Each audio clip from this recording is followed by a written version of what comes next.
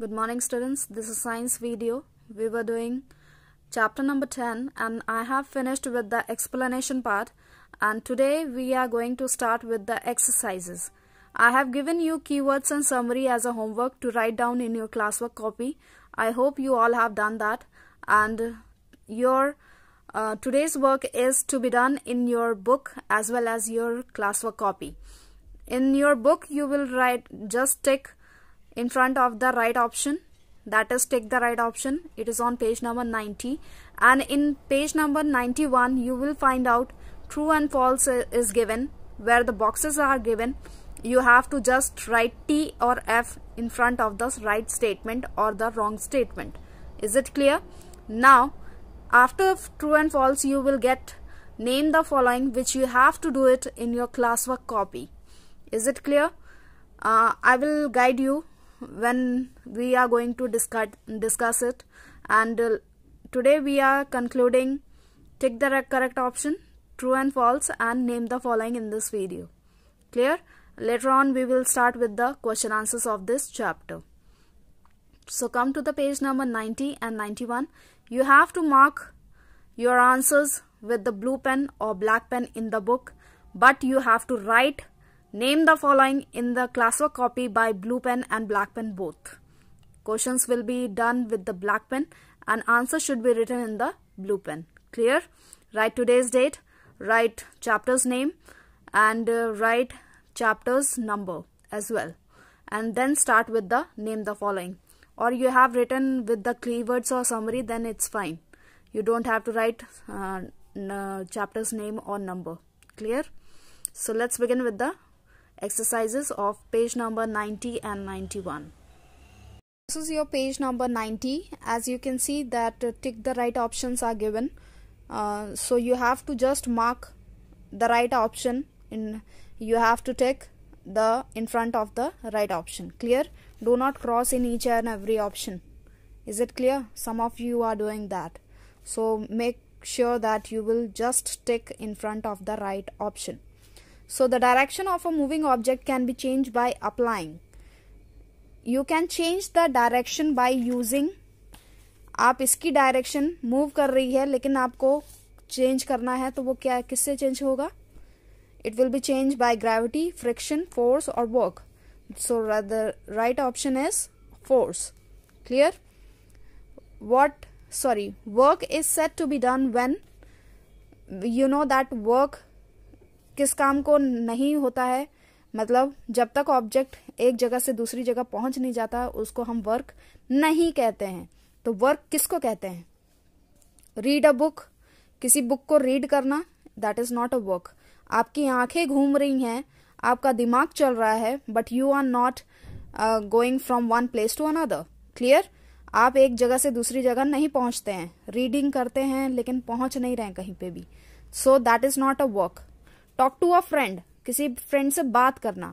आप एक ही जगह पे खड़े हैं, दूसरा फ्रेंड भी एक ही जगह पे खड़ा है, बट दोनों के बीच में बातें हो रही हैं, तो बातें करना is not a work. Push a wall, wall को पुश कर रहे हैं लेकिन वॉल एक जगह से दूसरी जगह नहीं पहुंच रही है, that is also not a work.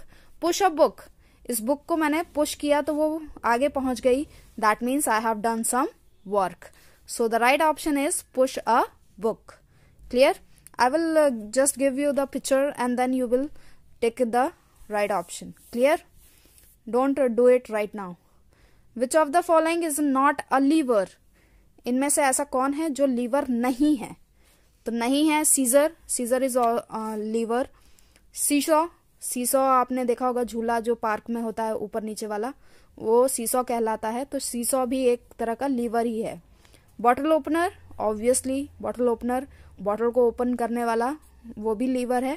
Ramp, ramp मैंने बताया था घर के सामने एक सीमेंट की छोटी सी पट्टी डाली जाती है ताकि आपकी बाइक और कार आसानी से उतर सके या फिर चढ़ सके, है ना. तो उसको बोलते हैं इंक्लाइंड प्लेन. क्या बोलते हैं? Inclined plane. लेकिन यहाँ पे नॉट अ लीवर पूछा है, तो that means ramp is the right answer. इनमें से तीनों लीवर हैं लेकिन रैंप inclined plane है. Clear? So ramp is the right answer. Which of the following is a simple machine? इनमें से कौन सी है जो सिंपल मशीन है? Book is not a machine, bottle is not a machine, windmill is not a machine. It is connected with some electric powers and something like that, but it is not a machine. Screw is a simple machine which you can just hold the things in front of the wall or in the wall. Clear? So screw is the right answer. Steering wheel and screwdriver are the example of. Steering wheel, car के अंदर जो आप देखते हैं जिससे आप left right करते हैं, वो एक व्हील होती है, तो स्टीयरिंग व्हील बोलते हैं उसको. स्क्रू ड्राइवर आपने देखा होगा, बोल्ट्स को ढीला करने के लिए या फिर नट्स को ढीला करने के लिए स्क्रू ड्राइवर का इस्तेमाल किया जाता है, या नेल्स को भी निकालने के लिए स्क्रू ड्राइवर का इस्तेमाल किया जाता है. तो वो क्या है example? Pulley, incline plane, wheel and Excel, veg. So the right answer is wheel and Excel. Clear? So this is all about your tick the right option, and we will start with the true and false now. It is on page number 91, and a ball thrown up in the sky falls back due to gravity. Ball जब ऊपर फेंकते हो तो नीचे आती है, किसकी वजह से आ रही है? ग्रेविटी की वजह से आ रही है. So this statement is true. Friction slows and stops a moving object.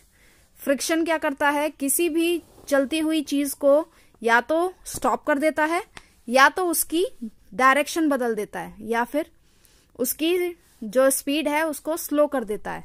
तो दिस इज राइट. फ्रिक्शन क्या करता है? उस मूविंग ऑब्जेक्ट की स्पीड को कम भी कर देता है या फिर उसको बिल्कुल रोक देता है. So this is also true. Loads are loaded onto a truck bye pushing them by using a पुली. पुली खींचने के काम आती है, समझ रहे हो? पुली खींचने के काम आती है, लेकिन लोड को जब ऊपर पहुंचाना होता है तो हमें क्या चाहिए होता है? इंक्लाइंड प्लेन चाहिए. क्या चाहिए? इंक्लाइंड प्लेन चाहिए. एक वुडन का प्लैंक चाहिए जिसके हम ऊपर बॉक्स रखकर ऊपर पहुंचा सकते हैं, है ना? पुली क्या करती है? खींचने का काम करवाती है. So this is false. A spoon used to open a lid of a tin act as a wedge. एक स्पून टिन को खोलने के लिए काम आता है, लेकिन वो क्या है? वेज है? No, it is a lever. वो क्या है? लीवर है. लीवर का काम होता है लिफ्टिंग का काम. ठीक है? सो वेज का काम क्या है? दो चीजों को सेपरेट करना. यहाँ पे हम सेपरेट नहीं कर रहे हैं, यहाँ हम टिन को क्या कर रहे हैं? टिन को का ढक्कन हम खोलने की कोशिश कर रहे हैं. दैट मीन्स लिफ्ट कर रहे हैं. तो लिफ्टिंग का काम किसका है? लीवर का. तो यहाँ पे वेज लिखा हुआ है, तो that is false. Wind energy turns the blade of a solar cooker. Wind energy turn होती है, मतलब उसके ब्लेड्स जो हैं वो टर्न करते हैं, लेकिन वो सोलर कुकर की वजह से करते हैं? नो, वो किसकी वजह से होते हैं? विंड एनर्जी जो चेंज होता है वो ब्लेड किसके होते हैं? विंड मिल के होते हैं. किसके होते हैं? विंड मिल के. लेकिन यहाँ पे किसके लिख दिए हैं? सोलर कुकर के. सोलर कुकर में कोई भी ब्लेड नहीं होती है. समझ में आ गया? सो wind energy turns the blade of a solar cooker. That means it is a false. Clear? So this is your true and false, and let's begin with the name the following. This you have to do it in your class work copy. Clear? Only this one. Name the following. So name 3 forms of energy. कोई भी forms of energy 3 बताइए. So first is solar energy. Second is wind energy.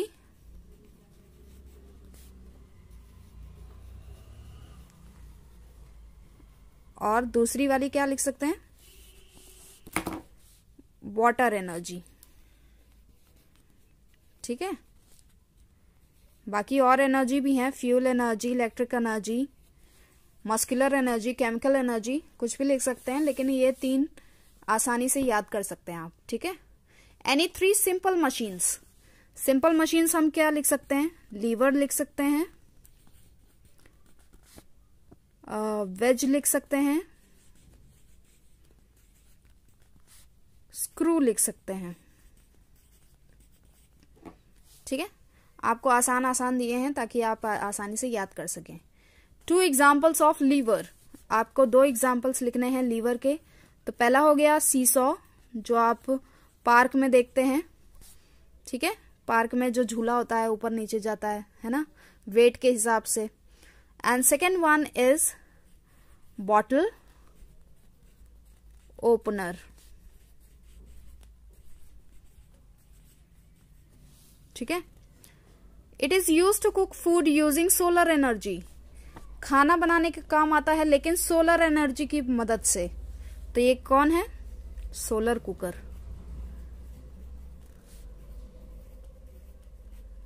खाना तो बनाता है लेकिन किसकी वजह से बना पाता है? धूप की वजह से।